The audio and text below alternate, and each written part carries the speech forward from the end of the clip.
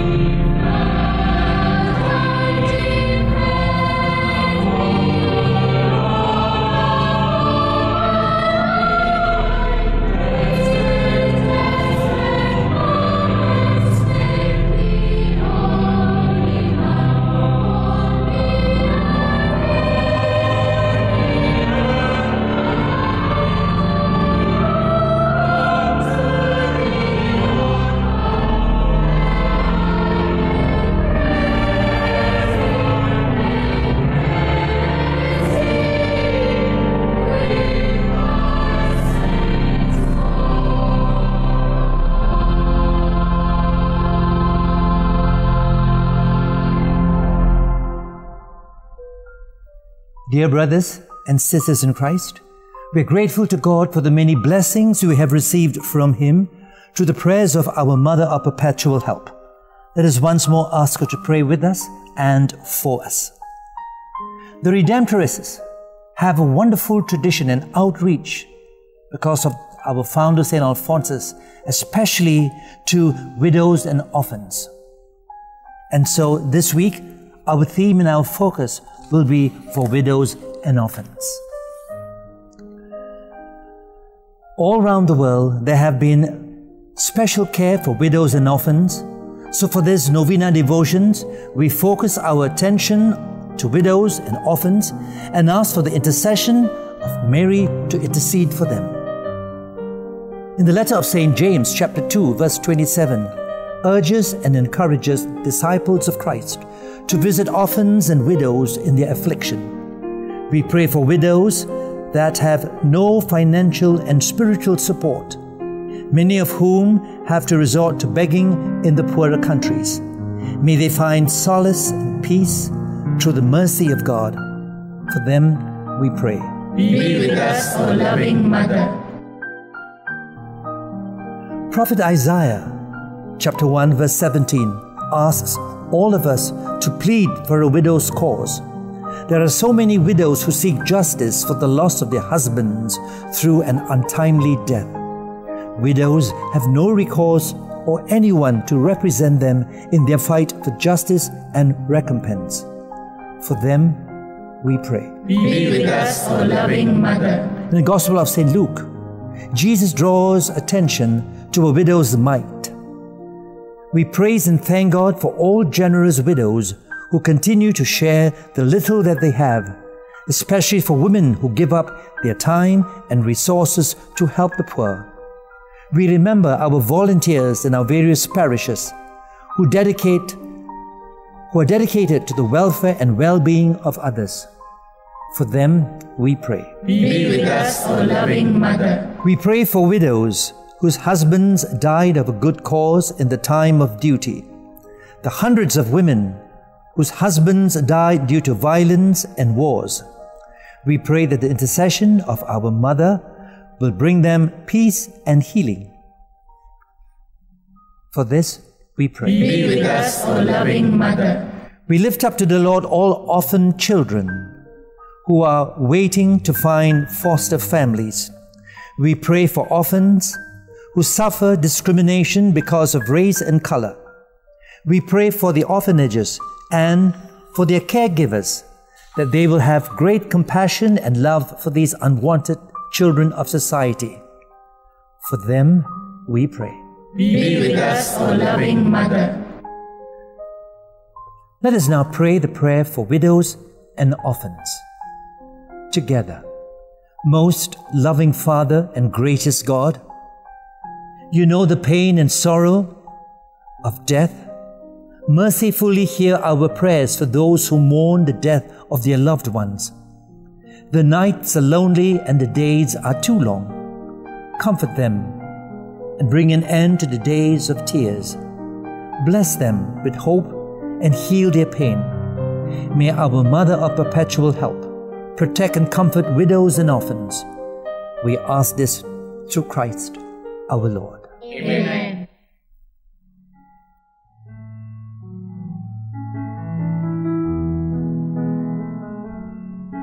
Let me now share with you some of the many letters that have come into our website. Dear Mother Mary, I pray for a special needs person who is 36 years old. Please protect him. From your grateful daughter. Dear Mother Mary, please give a safe trip to Germany for a friend. Protect him from the COVID-19 virus and deepen his Catholic faith. From your loving daughter. Dear Mother of Perpetual help, I sincerely pray for my mental and physical well-being. Please pray that I recover from the aches and pains that I suffer from your grateful Son. Dear Mother Mary, please heal my brother who fell from his motorcycle recently and fractures his left ankle.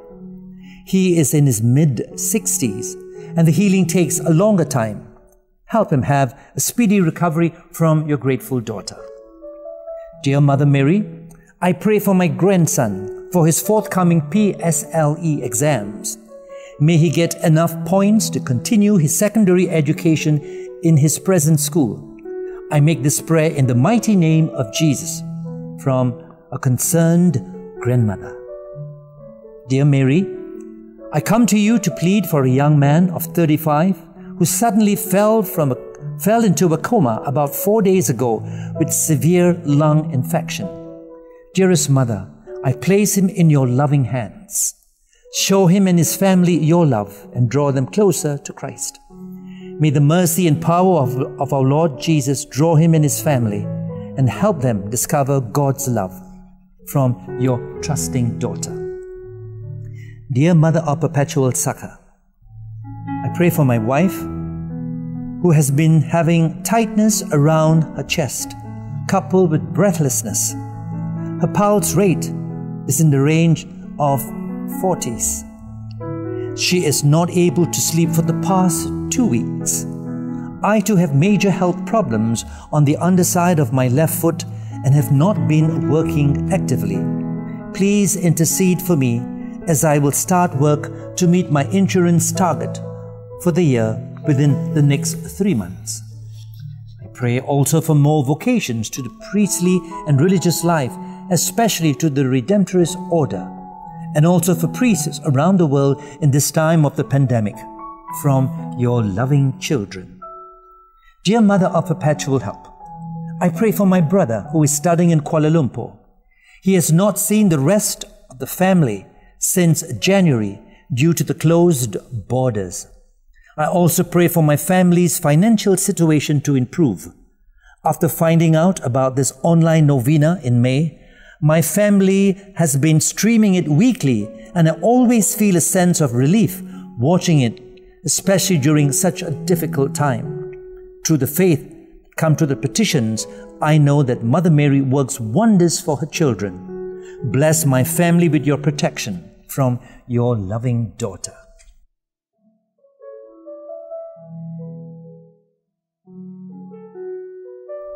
Now for some Thanksgiving letters.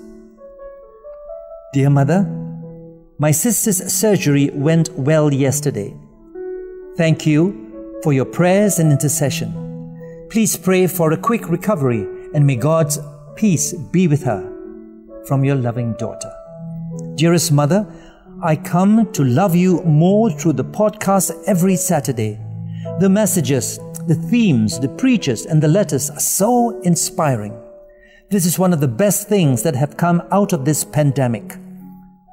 Thank you for helping us discover the love of Christ through this webcast, from your grateful children.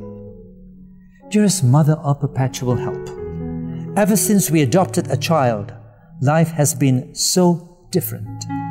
We can experience God's love for us and His blessings. Thank you for your intercession. I know that many people have been praying for us to have a child. Nonetheless, this adoption is the best gift to us ever, from the ever grateful parents.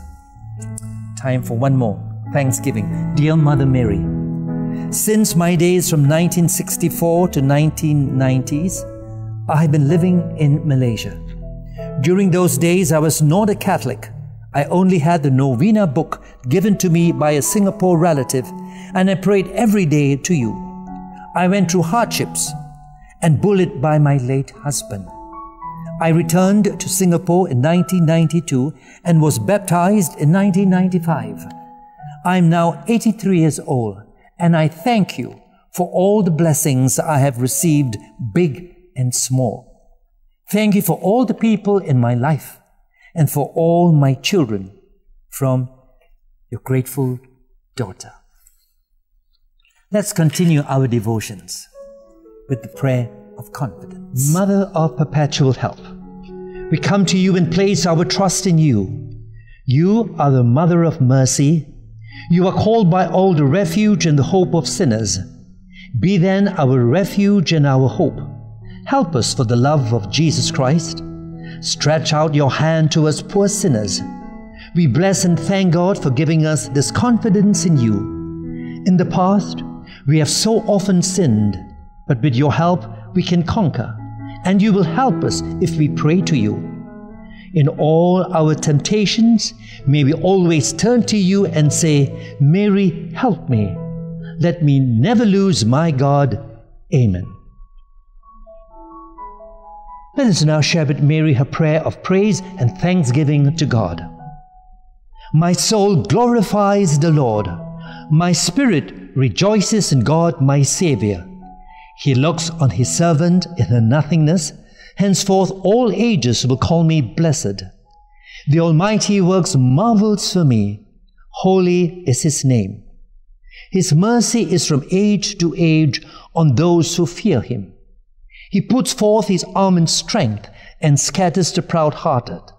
He casts the mighty from their thrones and raises the lowly. He fills the starving with good things, sends the rich away empty. He protects Israel, His servant, remembering His mercy, the mercy promised to our fathers, to Abraham and his children forever. Mary, you are the Mother of Christ. And you are our Mother also. Let us pray. Heavenly Father, we thank you with all our heart for giving us Mary to be our mother.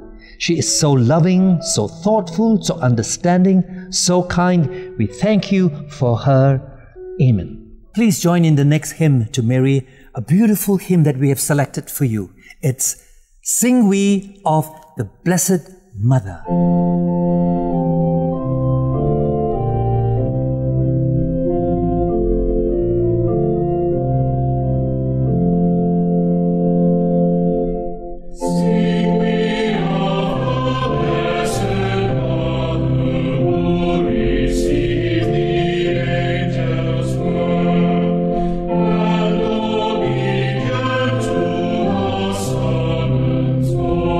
In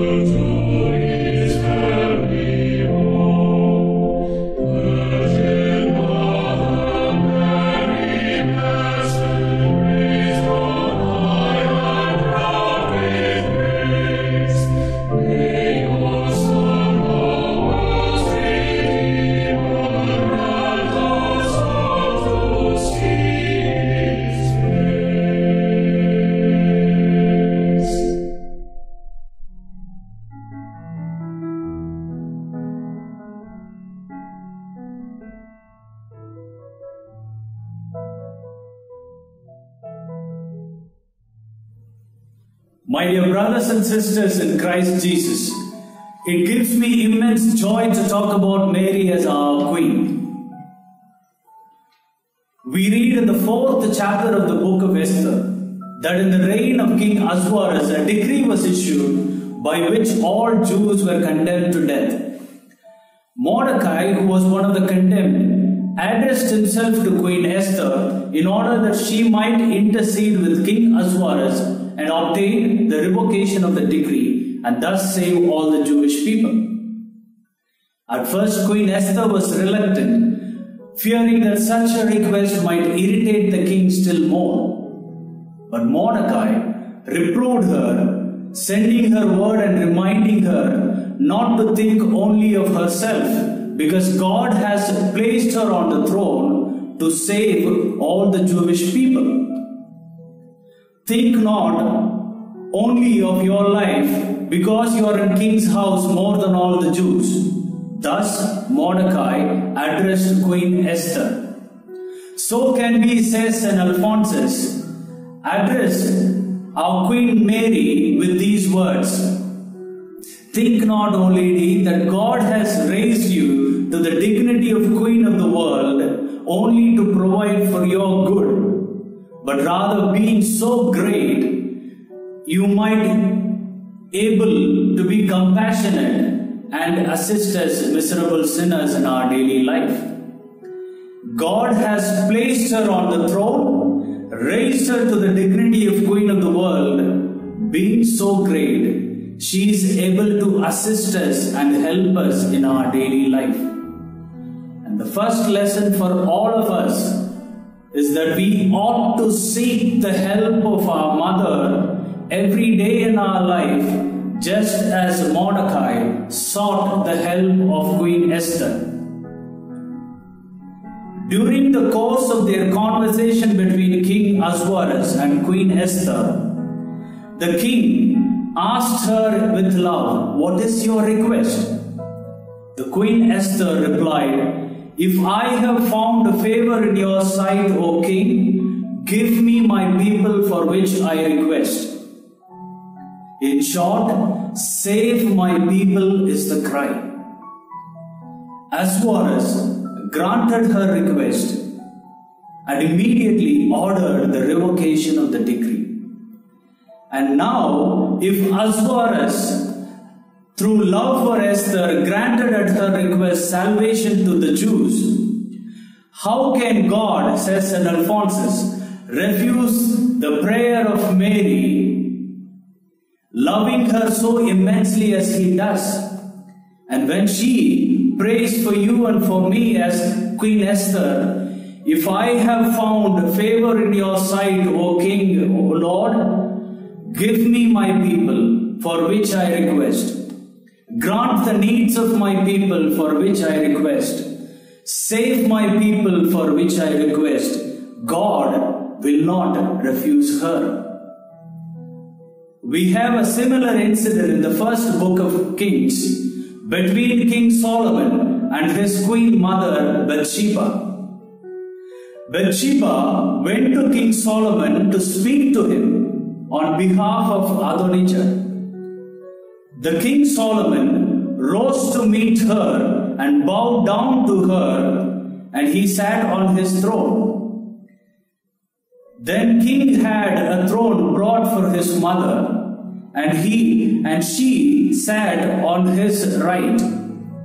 Then she said to him, "I have a request to make of you, do not refuse me." Then the king said to her, "Make your request, my mother, for I will not refuse you." Our Lord Jesus Christ is the King of the universe. And whenever our mother, as Queen, intercedes on our behalf to our Lord, he would always answer like Solomon, "Make your request, my mother, for I will not refuse you, for I love you so much." So we ought to learn to seek the help of Mary in our daily life. We live in troubled times.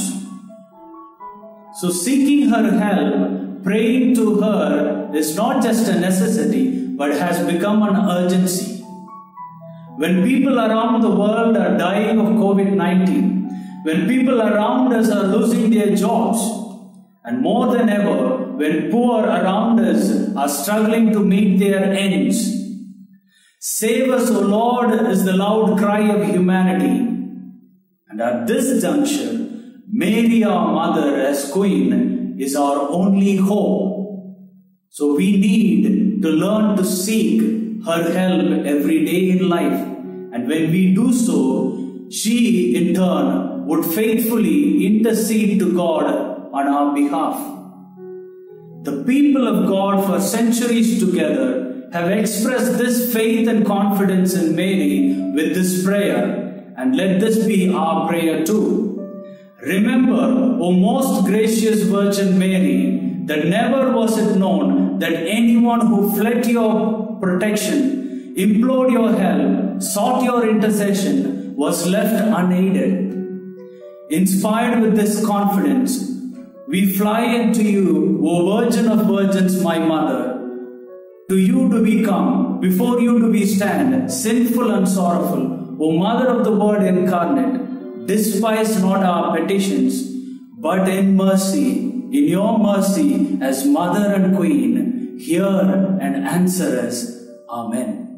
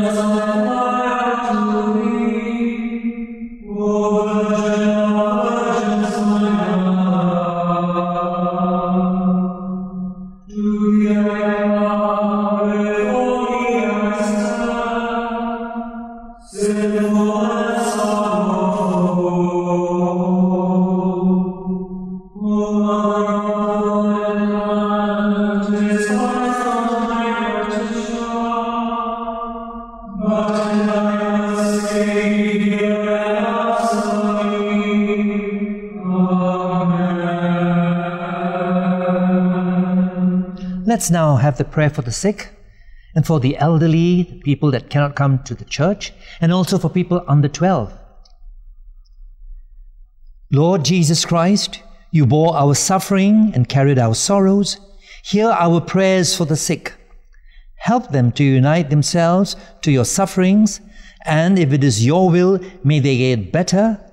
Let them never forget that you care for them. Amen. Let's now pray for the Pope's intentions. Our Father, who art in heaven, hallowed be thy name. Thy kingdom come, thy will be done on earth as it is in heaven. Give us this day our daily bread, and forgive us our trespasses, as we forgive those who trespass against us. And lead us not into temptation, but deliver us from evil. Hail Mary, full of grace, the Lord is with you. Blessed are you among women, and blessed is the fruit of your womb, Jesus. Holy Mary, Mother of God, pray for us, sinners now and at the hour of our death. Amen.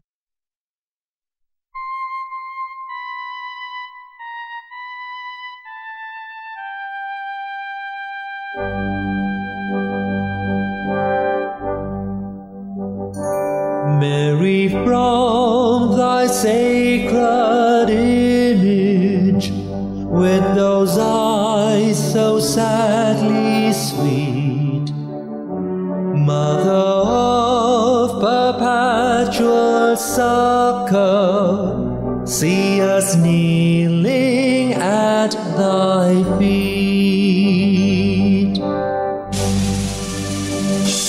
In thine arms thy child thou bearest, source of all thy joy and woe. What thy bliss, how deep thy sorrow, Mother, thou alone canst know.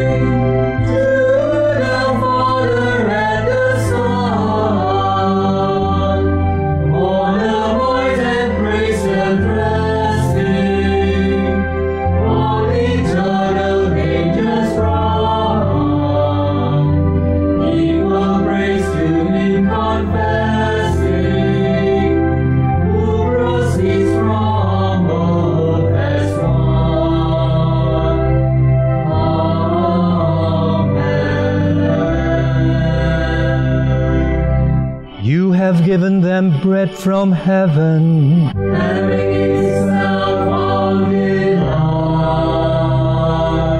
Let us pray. O God, in this wonderful sacrament, you have left us a memorial of your passion. We ask you to enable us so to worship the sacred mysteries of your body and blood, that we may constantly feel in our lives the effects of your redemption. You who live and reign forever and ever.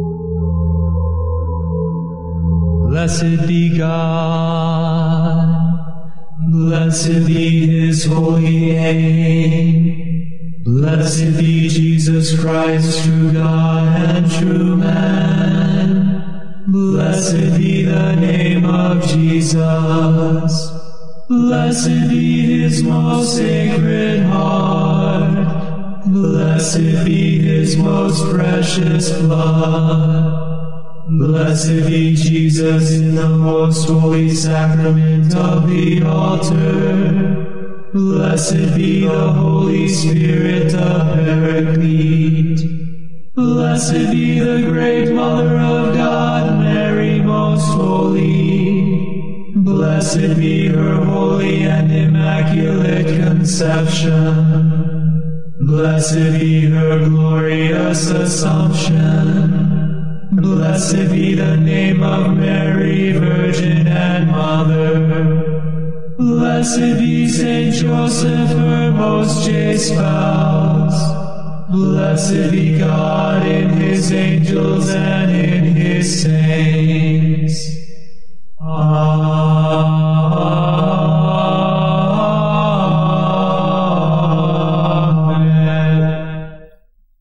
A big thank you to all of you for joining in this wonderful experience, the Marian Novena to our Mother of Perpetual Help.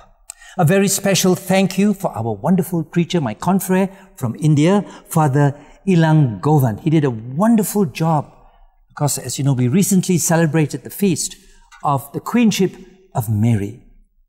And for our Tamil-speaking community, the parish has begun also a new channel entitled OMPH Spiritual Growth Webcast. So if you want to tune in for the Tamil Masses, go to OMPH Spiritual Growth Webcast.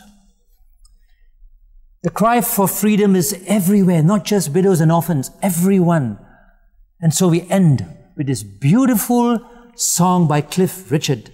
Sing a song of freedom. As I look around me, I see the world in a different light. Everything is changing, and it happened overnight. Changing for the better, and it starts with you and me. So we'll sing our song together, and forever we'll be free. Sing a song of freedom, everyone join in. People come together, everybody sing. Sing a song of freedom, each and every man. People come together all across the land. If you're looking for an answer, it's very close at hand. Just take a look around you, and then you'll understand. Clap your hands together and let me hear the sound. It's the time for liberation, so pass the word around and sing a song of freedom. Everyone join in. People come together, everybody sing.